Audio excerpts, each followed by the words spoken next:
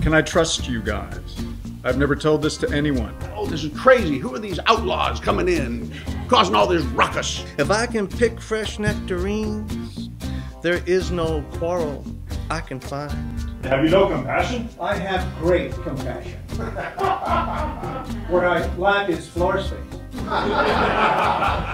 I think of this as a literary campfire, a place of light and warmth and gathering, a community where artists and writers and musicians can convene and share their work with each other and with an audience. Being a writer means doing a lot of time in solitary confinement.